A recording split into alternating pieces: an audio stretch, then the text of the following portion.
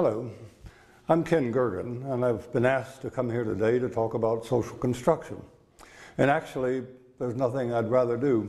I've been involved with social constructionist theory, practices, implications for, well, let's say over 25 years. And it's still as exciting today as it was for me 20, 25 years ago. And part of that excitement is because these ideas and the implications and practices that have grown out of them basically at this point travel the globe.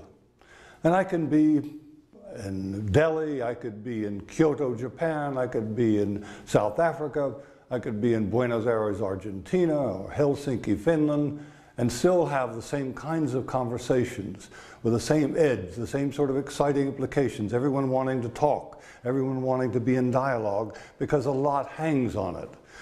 Many people feel that, in fact, possibly the future of global condition depends a great deal on how we can take in and absorb these ideas and use them.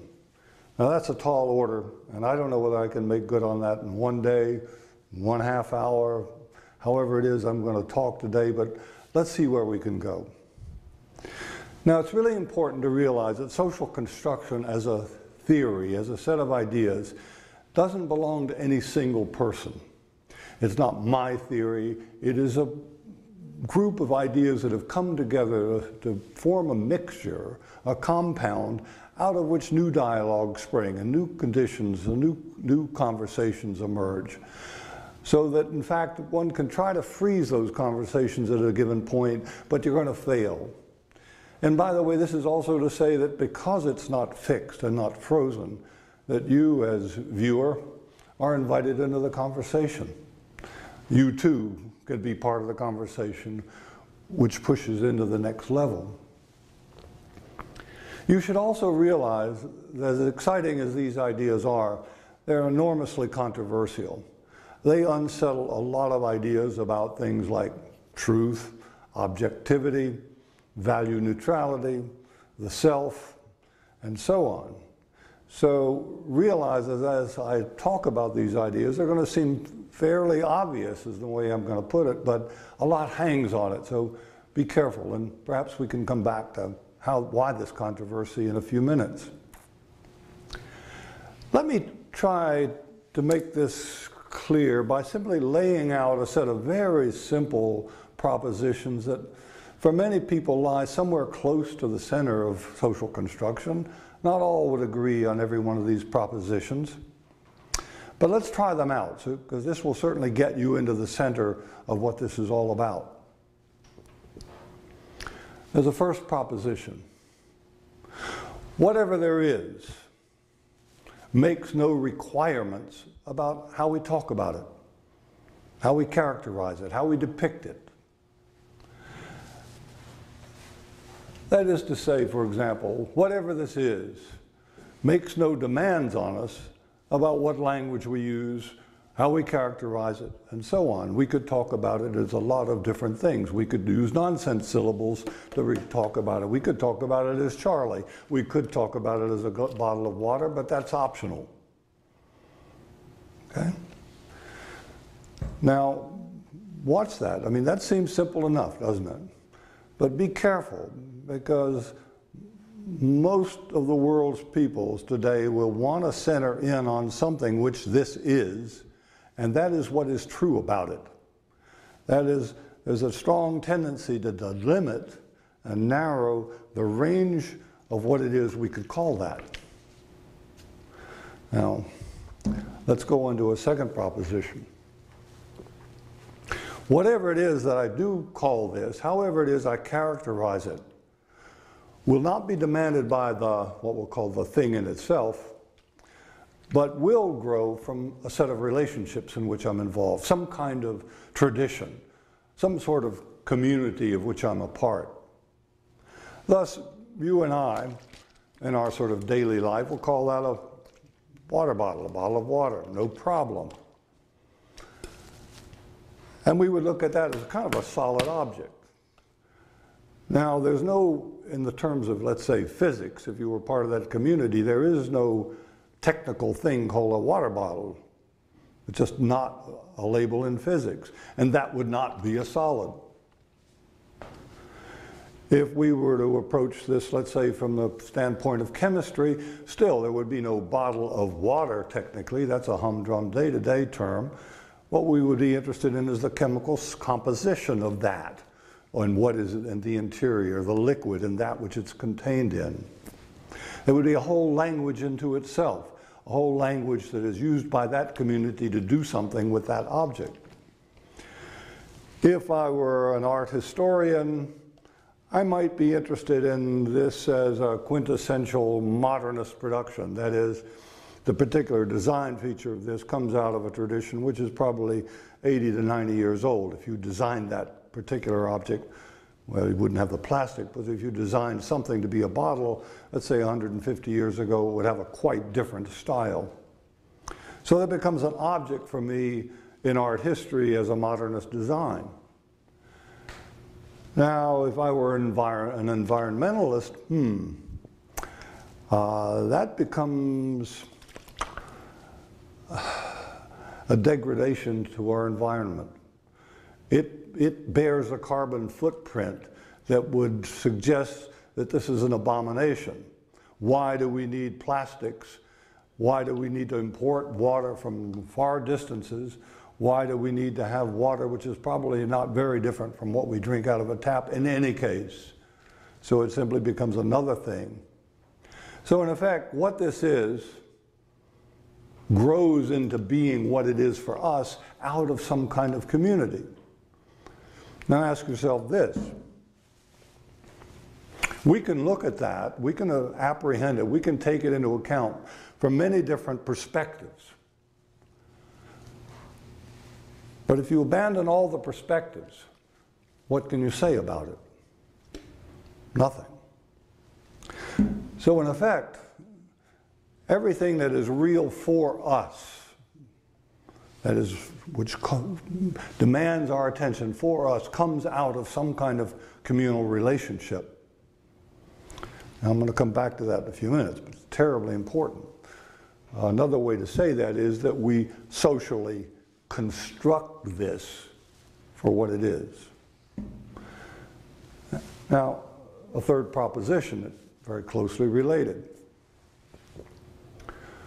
Whatever construction I make of that, whatever perspective I take on it, is going to bear something that we'll call values. That is, there is no value neutral construction of that. There's no value neutral description of the world. Because each one of these terms that I've used, from these various, from physics, from chemistry, from environmentalism, and so on, and for us in daily life, carries with it something we want to do with it, something which it's valuable for or not valuable for. If we want to reconstruct this material, we'd like to know the chemical composition. If we want to make sure of the purity of that, whatever the liquid is, we want to know the chemical composition. That is our value, and that will lead us to describe it in certain ways as opposed to others. If we're an environmentalist, we have certain values which lead us to call this an abomination, or lead us to look at it in terms of its carbon footprint that it's bearing. And similarly, if we could conceivably generate, why not, a form of religion in which that could be a holy object. We could construct it that way. And it would be valuable for us because of its sacred properties. We could bring it into worship service. We could bathe one in it at a baptism ceremony. So in effect, all descriptions will carry with them certain kinds of ways of life. Certain sorts of things that we like to do with this as opposed to others. Now, this doesn't mean that anything goes with respect to what this is. Clearly not, because once you're in a community, there are only certain things that will go and not others. If we worship it, we're not going to call it an abomination. It also means that we could, in science, have carry out practices of prediction and control of that. That is, for example, in the one desire to recreate that liquid elsewhere in chemical form. But in order to do that, in order to make predictions of that kind, in order to have a science, we have to have agreements.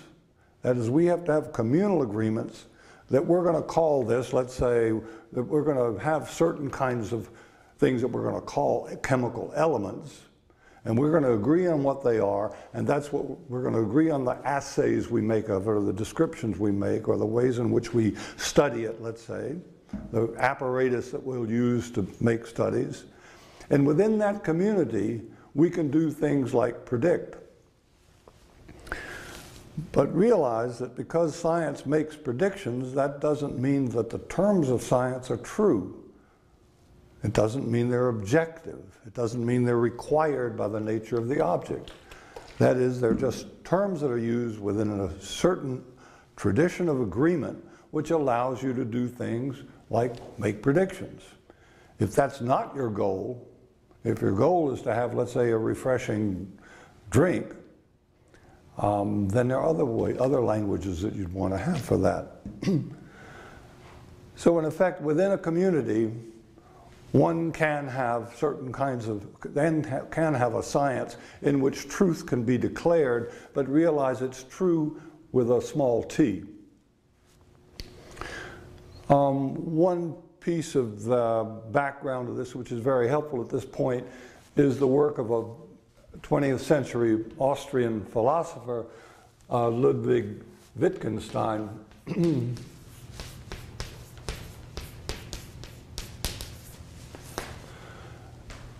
Wittgenstein, part of his importance falls from the notion that there is no descriptive language. That is, language doesn't get its meaning from what there is, which we've already said in a certain way. But what Wittgenstein offers as an alternative, and it's implied in what I've said so far, is that the meaning of any kind of word is generated within what we call a language game. That is, we can say certain things and not, depending on the agreements we make about how we talk. Okay? In a basic way, let's say we have simply rules of grammar, but we also have words that fit only within certain sentences and not within others. I can't say, for example, that I feel the emotion of squaredom, not because squaredom isn't real, but because, what does that mean? It doesn't fit into any language game we know. I can say I feel angry or I feel happy, no problem, but squaredom doesn't fit, not because it does, again, because it's not a good reading of whatever it is I might be feeling, but because that's not a way we have of talking. So you can look at, let's say, physics and chemistry and environmentalism and psychology and sociology, political science and so on, in a sense as representing different kinds of language games. And for Wittgenstein, these language games are built into what he called forms of life.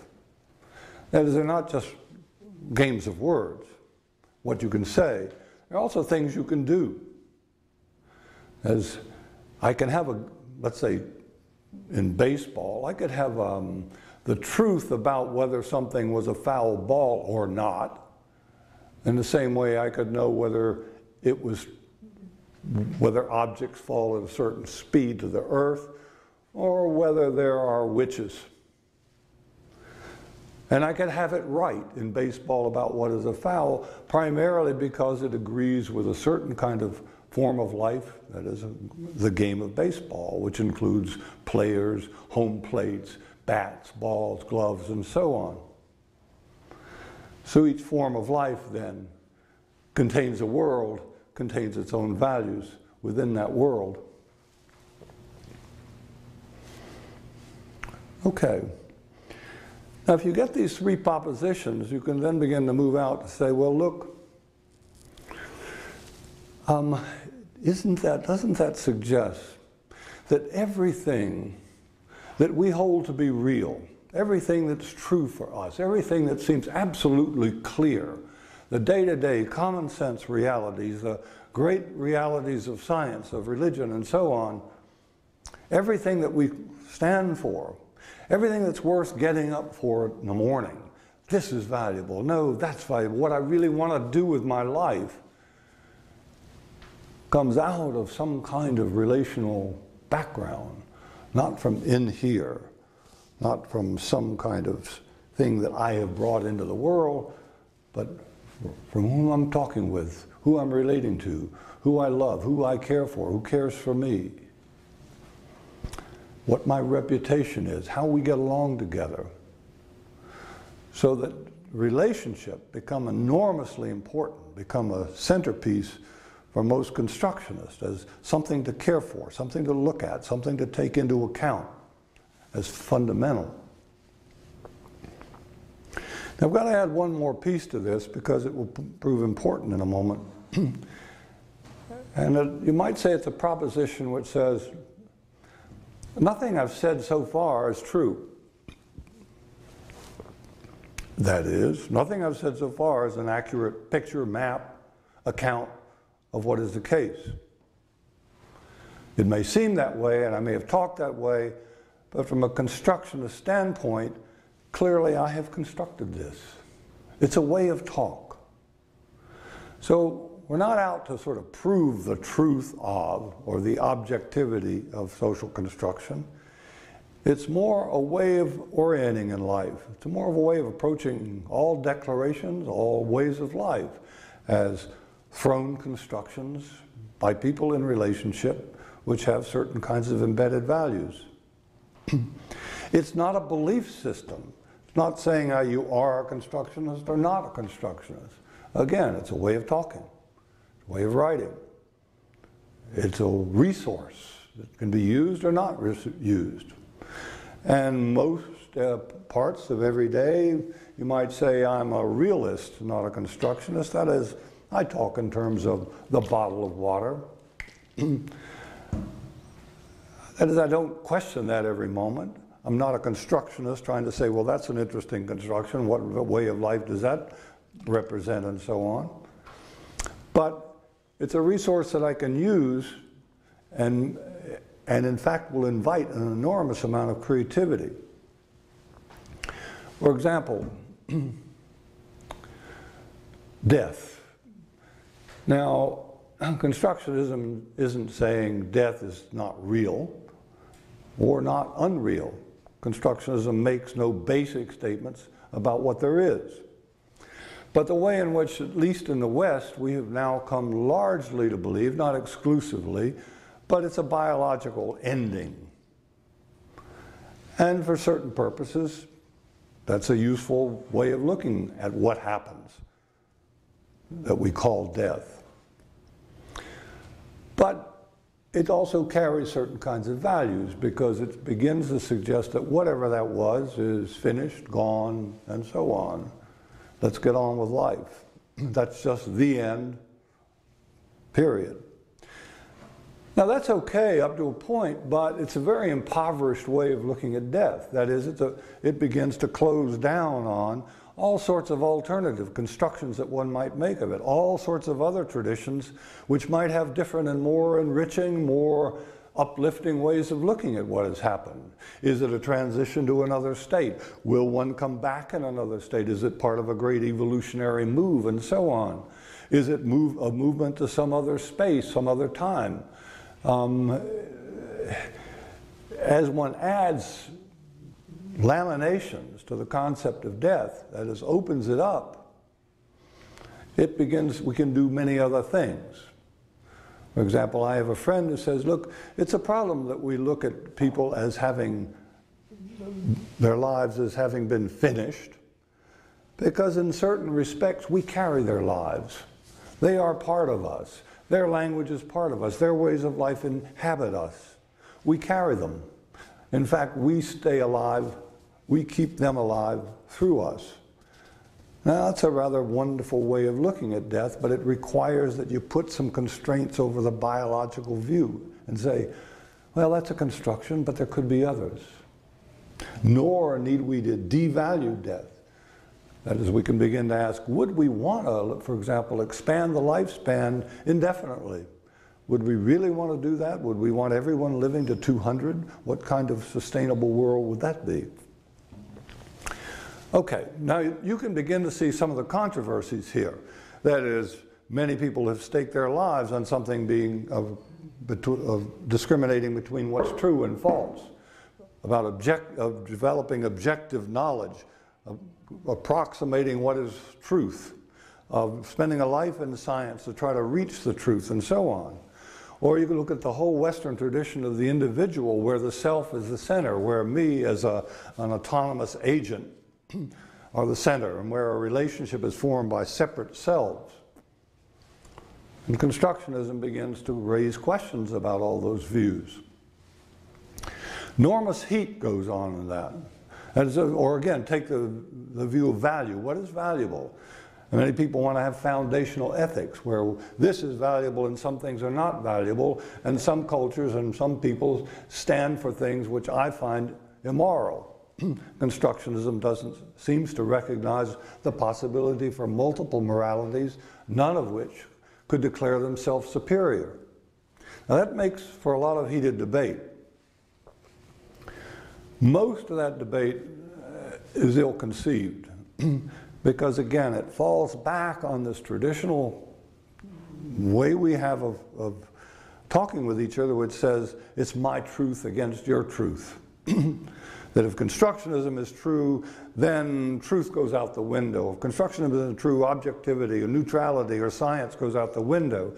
And that's not the point of Constructionism, because Constructionism isn't trying to say what is true. It's a way of talking. It's a way of looking at things. And what it doesn't do is to eliminate any particular perspective. That is, it doesn't eliminate science, it doesn't eliminate religion, as those two traditions will tend to do, because each of them wants to declare truth on its side. It doesn't eliminate a tradition which we might call immoral. It asks another thing: how is that possible, and how could we relate to it? Constructionism invites a strong concern with multiplicity in the world, and how it is that we can reconcile multiplicities. As I said earlier, Constructionist ideas are debated throughout the world at this point, and one of those debates hangs on, and many people look at the future hanging on, how it is we can exist in the next 50 years in a world with multiple realities, multiple declarations of what is true, what is real, what is right. How can we crosstalk? How can we have a dialogue which will soften those borders? How can we take on alternative realities?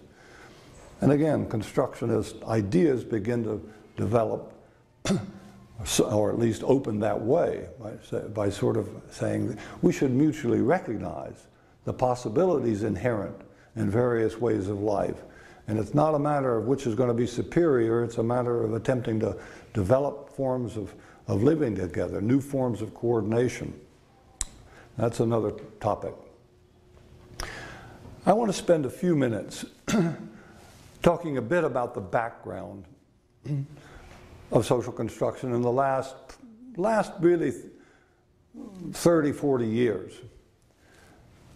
I mean, you could trace Constructionist ideas a lot further back in time, but most of the dialogues that we're involved with today come out of three different lines of argument. And it's interesting to be able to understand those because each of them has a kind of a critical edge, and each of them offers a sort of opening, a creative opening.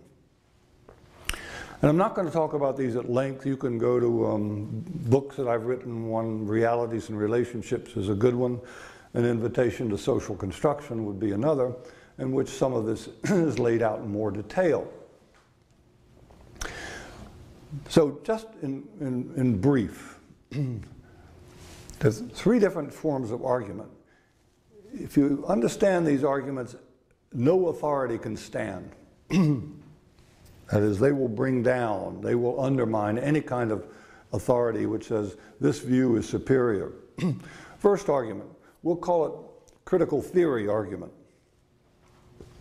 can trace it back to Marxist questioning of the ideology of capitalism. You can bring it up into contemporary feminist critique of male-centered institutions. You could do gay and lesbian critique, Hispanic critique, black. I mean, it's a critique that has been used by enormous numbers of minority groups to challenge what is called the dominant discourse. Major figure here, if you want a touchstone, would be Michel Foucault, French social theorist. And Foucault's best known for a kind of a phrase, knowledge power, knowledge/power. Now, how does that go? It says, look, for any declaration of what is true, once you take hold of it, once it becomes true for you, it will begin to have power over you. You will become, in his terms, a sort of a docile body. You become its victim. Let me give you an example. We have, in the last 100 years, within psychology, psychiatry, developed a set of categories of mental illness. And these are looked at as the authoritative categories that are used in diagnosis. A book called the DSM contains these categories. And insurance is based on ones having these categories, and drug companies are all too pleased to generate pharmaceuticals to cure people in these various categories. Okay, but look, remember, mental illness, whatever, on all those terms, schizophrenia, depression, ADHD, and so on, are constructions. They're not required by the way anything is. They are constructions that we use to lay on it. And if you believe those constructions, if you accept the categories, they become ways of understanding yourself. We didn't have depression as a category of mental illness until almost mid-century of the 1900s. 1940s or so, depression got to be a category. Now we've got 1 in 10 people in the United States are said to be depressed, and probably within a lifetime, 3 people out of 10 will go into a depression, and antidepressants become a multi-billion-dollar drug. So in a sense, we made up a category. We accepted it as being, yes, we have depression. I mean, no, we all have depression. I mean, everybody said, well, how do you feel today? I'm depressed. We're just a common usage of the term. And antidepressants are almost over the counter at this point. Go to any doctor and you can get an antidepressant within probably a half hour. So we have become, in some sense, victims of a category system. And all the more threatening because that category system continues to expand and expand and expand. So now there are about 300 different categories of mental illness, 300 different ways that professionals can call you mentally ill. Again, that reduction to mental illness of all the other possibilities for how it is we might understand someone who is somewhat strange and how we might relate to them. So it's a be careful of the categories. Be careful of the constructions in which we live because they throttle us. So that's the critical edge. It says be always cautious of what you're crawling into as things get to be called, as you listen to anyone talking about what is the case. Because there's always a value hook there. There's always a way of life implied. Now that's the critical edge. The better edge is to say, look, whatever we do in our lives, however it is we talk, is also going to carry values. And as we construct the world, we're going to create, if we are collaborative with other people, we're going to create realities, and we're going to live by those. So it says, you are not limited to those traditions, that you can construct alternative ways of talking, which will carry alternative ways of acting, which will carry the future. So anything you do, whether it be in science, politics, or any other venture in day-to-day life in a family, carries with it the future in terms of values. Now that's the first argument. Second argument comes, it's totally different, comes out of literary theory. The argument here is somewhat different. It says something like this. Look, the moment we want to describe something, let's go back to Wittgenstein a moment, we're going to go into a certain kind of language game. We're going to go into rules of description. So whatever anything is, I'm going to have to use that set of rules, and that thing is not represented in the rules. For example, we have a language with nouns, all right? So we have language that names things. Now that's not neutral because nouns cut up the world. That is, just to use nouns in our language cuts things into pieces. That chair, that table, that bottle, this person, that ceiling, that floor. Okay? So the very language we use is a winnowing machine. It could be otherwise. What if your language for description, for example, were dance, and all you could do is to move? Likely it wouldn't be divisive. Likely it would be movement. Likely it would show a flow of this. There wouldn't be separations. There would be a kind of a continuity among whatever there is as one moved about it. So every form of description that we use will assert its sort of reality over that which we want to describe. A poem will do different things to it than a song, than will a neutral language of science. Now on the critical side it says there are no words which are necessarily authoritative and which we must necessarily take into account. So in that sense it's critical of all authority, or at least it allows one a way of questioning authority. On the more positive side, it says, hey, we're free to create. We're free to generate new languages. We are free to use multiplicities of languages, of blending them together, using multimedia and so on in terms of our understanding of the world. So it's an invitation to a kind of creativity in terms of our forms of representation, our forms of accounting for things, our forms of describing ourselves or others. Third line of criticism or background, not critical theory, not literary theory, but social theory, and particularly social studies of science. Major figure here is Thomas Kuhn, whose work, The Structure of Scientific Revolutions, at one point in roughly the 1970s, sold more books than the Christian Bible. Enormously important work. Now again, there's a lot to be said about that book and a lot about controversy over it, but let's take this point. And again, it's not an unfamiliar one at this time.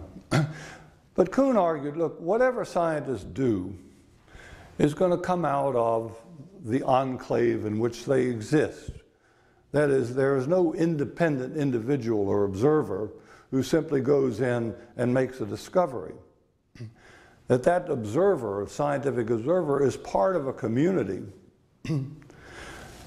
and will use the traditions of that community to make that study. He called them paradigms. That paradigm might include the theories which are common in that community. It might include the methods of study. It might include the assumptions of what the world is made of, how to write about it, whether to use statistics, for example, or not. But that there is no study of the thing in itself. There is only study from standpoint, to go back to an earlier statement. We study from within paradigms. Now the critical part of that is, there is nothing outside of paradigms of understanding, and all paradigms are limited. In that sense, there is no way of establishing a superior paradigm. You'd need another paradigm, in fact, to establish what was superior. That's the critical part, undermining the authority. The positive part is to suggest that if we are to create alternatives, if we are to expand the horizons of possibility, if we're to generate ways of crossing cultures, it will require some kind of collaborative effort. It's not a matter of us standing alone, not a matter of the independent mind. And we're not talking about the hero of Galileo here. We're talking about people in communities moving together to create the real, the possible, in different ways, as stances, as possibilities, not as the real, but a real. So you can begin to see these three lines of argument coming out of totally different traditions in the academy begin to converge at some point into basically the propositions that I laid out earlier as constructionist. Now let me finish up here by just saying what has come out of this so far.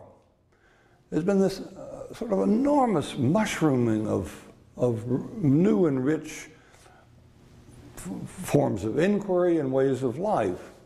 I mean, if you just look at what's happened in, let's say, the social sciences for a moment, what it's to say, look, we can generate new theories, theories which try to bring things into the real as opposed to somehow reflecting them. Why not generate those theories, those ways of looking at the world, which will create the world in ways that we would like it to be? It said, look, why not new methods of research? Why do we have methods which require that I am neutral to you and remain distant from you? Why not an alternative methods? And thus we have handbooks of qualitative methods which have gone through 3 or 4 editions in the last 10 years, simply with the new kinds of things people call methods of research. And if you look at therapy, the whole field of therapy, not the whole field, but vital new movements which look at therapy not as trying to get at what's wrong with a person and curing them, but looking at what's wrong as a construction in itself and asking whether we can't reconstruct. If a person is living a life in which they feel a failure and are depressed they feel because of that failure, is that a good story? Is it possible we could have another narrative that you could generate about that life, which would be more uplifting, in which that person wouldn't feel that they were a failure? So therapy becomes then a matter of reconstruction. Take organizations, organizational work, organizational transformation. Whole new theories of the organization. Organizations as, let's say, conversation, and what that means.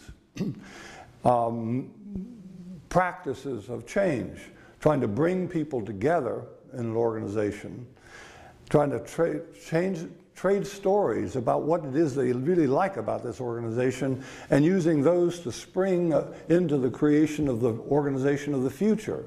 And using the positive core of the organization and saying, what could we create out of that? And new forms of organization spring to life. In work on dialogue, and particularly conflict reduction, whole new ideas about how it is that we could talk across realities. Emphasis again on stories. If I can tell you a story about the pain or suffering that I've experienced in my particular group as a result of something you've done, you can listen to that story in a way in which you can't listen to the diatribe and critique that I might otherwise direct in your place in your direction. So whole new challenges about forms of dialogue which we might bring into play. How do we create them? How would they work? And so on. So in effect, there's a way in which constructionism is an honoring of all traditions,